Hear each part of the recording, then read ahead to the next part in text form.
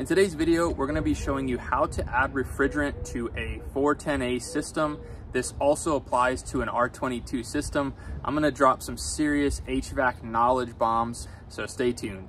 All right, so before we get into charging this system, I want to mention the things that you'll need to do this project.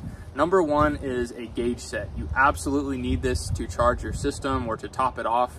I recommend CPS, Yellow Jacket, these name brands. You can still get a decent gauge set for less than $150. And I highly recommend these low loss fittings. These are a game changer and they allow you to keep all your refrigerant either in here or in your unit. Now, the question that I get asked all the time is, how am I supposed to do this if I can't get refrigerant? Now, the short answer to that question, and I'm going to do a full video on this in the future, is you need to get your EPA license. It's a pretty easy thing to do. You can spend $300 on a class. They will tell you everything you need to know to get that EPA license.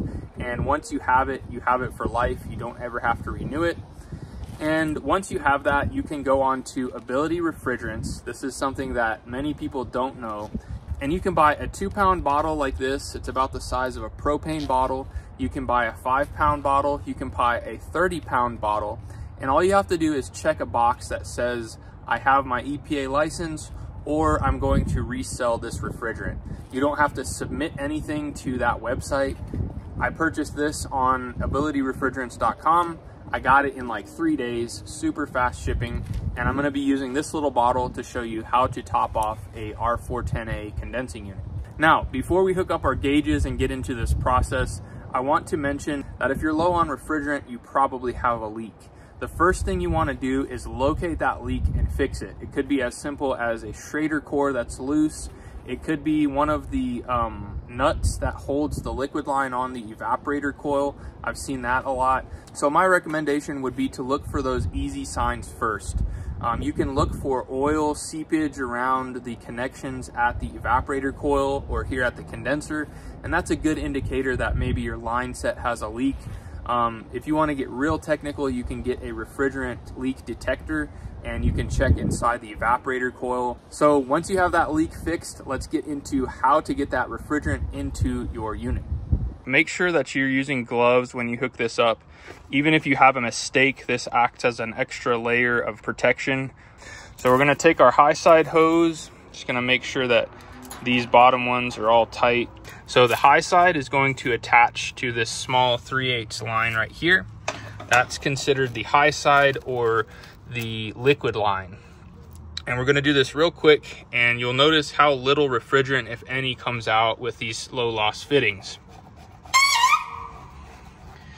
So with this, you want to tighten this all the way down, back it off just a hair, and that will save the life of these low loss fittings. So we notice we have pressure now. We're gonna do the same thing on the low side.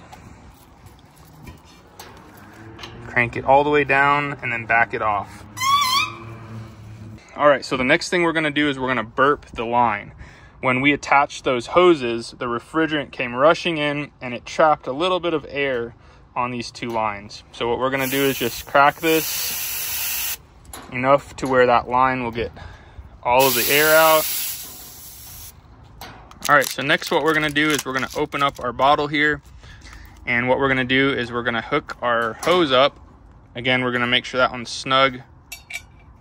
Gonna hook this one up all the way, back it off just a smidge. We're gonna open up our bottle all the way. We're just gonna burp this. That's plenty. Now we're gonna flip it upside down and we'll turn our system on.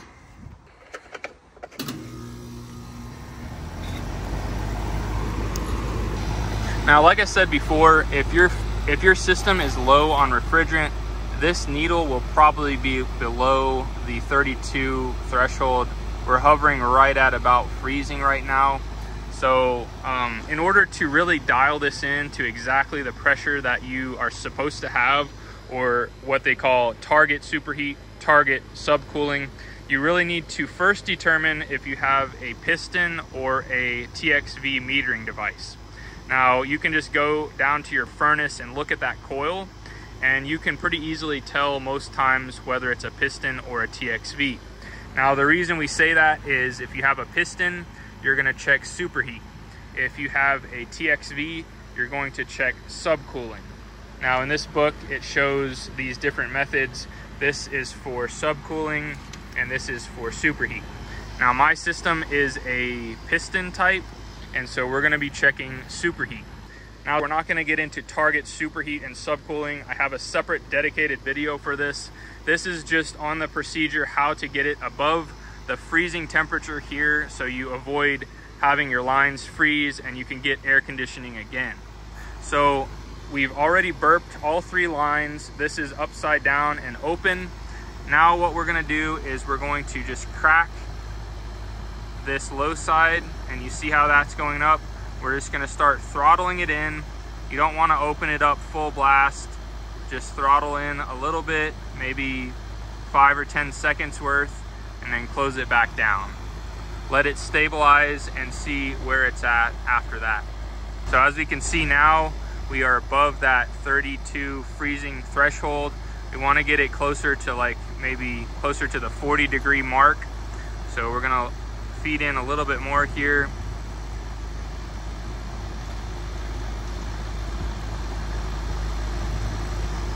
And let that stabilize. Now just for reference, if you come and your system is at like 75 PSI, automatically with 410, you can pretty much tell that that's a low system. And granted, this is based on if you have good airflow at the vents, you have a clean air filter, your evaporator coil is clean, your condensing coils are clean. Those are the first things that you really need to check, and then you can proceed with adding refrigerant. Now with an R22 system, I've seen some as low as 50 or 40 PSI. On a hot day, you want to have about 75 PSI, which should correlate to about 40, 42 degrees at the evaporator coil. Now in case I didn't mention this temperature right here on the pink scale, that tells you what the temperature of your evaporator coil should be. So with R22, 40 degrees at the evaporator coil would correlate to about 65 degrees-ish. And for 410A, 40 degrees correlates with about 125 or something like that.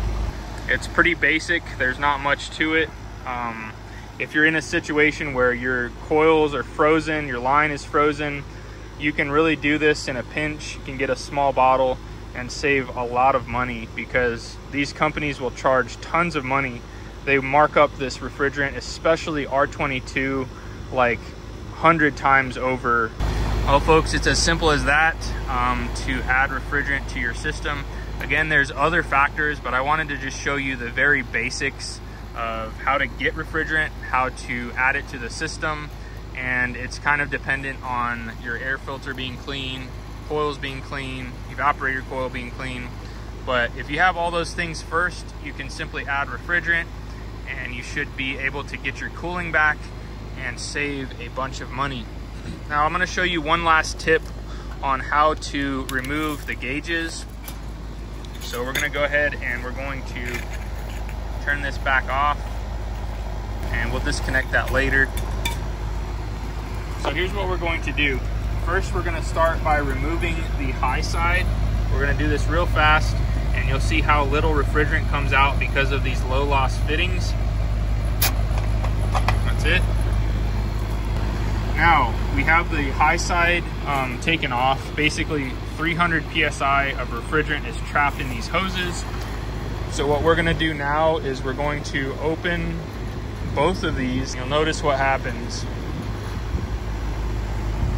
See how the high side is going down and equalizing with the low side? Now we've essentially let that 300 PSI go through the manifold into the blue side and back into the system. So that was able to preserve that refrigerant, to keep it in the system rather than taking it out with the gauges. And also you want to let any residual stuff out of your gauges so it's not just sitting with pressure. Lastly, we're going to take the low side off, and that is it, ladies and gentlemen. Well guys, I really hope you found this video helpful and found it informative and learned things that you didn't know about this video. If you did find this video helpful, the only thing I ask is please leave it a thumbs up. It helps the algorithm. Leave me a comment in the comment section and let me know what you thought about this video. And until next time, you guys be safe. Later.